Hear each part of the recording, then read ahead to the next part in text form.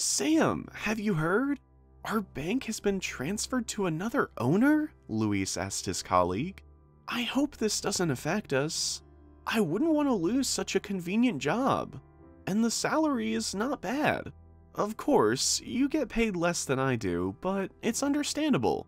It's not the first year that I work here, and you're new to our business. Listen, why are you so grumpy? Gladys is sick. Doctors say that she needs emergency surgery. They are afraid that the metastases will further spread, but I don't have the money for her treatment. I wanted to talk to the doctor today, but they told me he had already resigned and is not responsible for anything anymore. What? He looked at Sam closely. Do you need a really big amount of money? A huge amount. No bank will give me that much. That's why I've taken this job, so that I can ask the management for help. I would work it off. I would do anything. You know, I can't lose my wife. We've been together for 8 years. It's like a small life, and now it's going to finish. Oh, Luis, tell me, what should I do? I really don't know what to say. Maybe you should wait? I have no time to wait. Sam Wood lifted his head and looked at Luis, but he was looking somewhere else. What's there? Asked Sam. He could see the entrance doors from behind his high counter, but Luis immediately spotted a poor old man in a sun-bleached hat who was hesitantly hovering around the door as if he didn't know who to approach. I don't know, some skank. Let me go meet him until the manager does. Otherwise, there'll be such a fuss about him, and it won't be good for me. Wait. Sam rose from his chair and also saw the old man. But Luis didn't hear him anymore. He confidently walked up to the guest and blocked his way. I think, said Luis, looking down at the old man, you came to the wrong place. You were probably looking for a cheap drinking establishment or a social services office. But, as you can see, it's a bank, and quite a prosperous one for that matter, so I'm asking you to leave. No, the old man rejected. I'm right where I should be. Pardon my appearance, I didn't have time to change. The thing is... Listen, if you think that I have as much time as to spend on someone like you are mistaken. Unlike you, I'm a busy man, and my time is money. So I ask you one more time, let me escort you to the exit. People are staring at us. And who do you think I am? The old man scoffed. Sorry, but you definitely don't look like a successful person, Luis laughed. But the smile on his face immediately became a grimace of rage. He leaned towards the old man and hissed, "Get out of here, now!" He grabbed him by the shoulder and turned him towards the exit, but Sam approached them. Sorry, Mr. Harris, he said to Luis. I'm free and I can accept our client. Did I ask you what you can or cannot do? Luis snapped. I can deal with this beggar without your help. But if he's come to the bank, it means that he needs something, Sam insisted. You're right, young man, said the old man. That's what I'm trying to explain to Mr. Harris, but he won't listen to me. I'm sorry, mister, Sam smiled at him. What should I call you? My name's Edwards. Michael Edwards. Here, Mr. Edwards, said Sam. Let's go to my table, and then you can tell me what brought you here, and I will see how I can help you. Thank you, son, Michael replied, glancing at Harris, who had no choice but to follow Sam and his strange client. Listen, Wood, I understand that your wife is sick and you want to make more money, he said, but you're making a big mistake. We serve elite clients here, wealthy people. And if they see this skank, their opinion about the bank will change for the worse. Do you want us to be rejected by our loyal clients? No, Wood replied.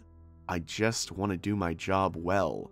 For me, all the clients are equal. And that's it. Oh my God, what nonsense!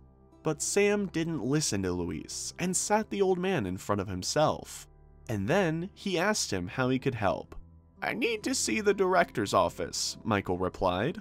Sorry, Mr. Edwards, Sam raised his eyebrows. Did I hear you right? Yes, the man nodded.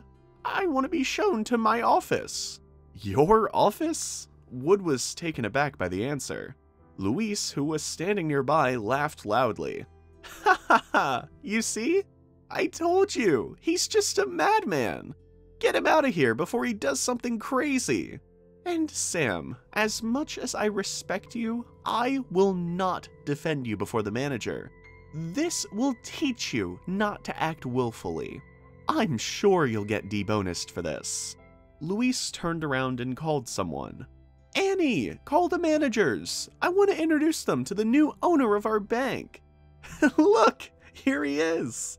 Still laughing, Luis Harris pointed his finger at the confused old man and the still dumbstruck Sam. Bank workers started gathering around them. To each of them, Luis told a funny story about a crazy poor man who fancied himself a big-time banker and wanted to take a seat at his office. His story was followed by loud laughter. Only two people were not laughing, Sam Wood and Michael Edwards. Eventually, Sam slapped the desk. You're interfering with my work. I ask everyone to return to their workstations. I can manage this by myself. It's too late, Luis scoffed. I've already called the manager.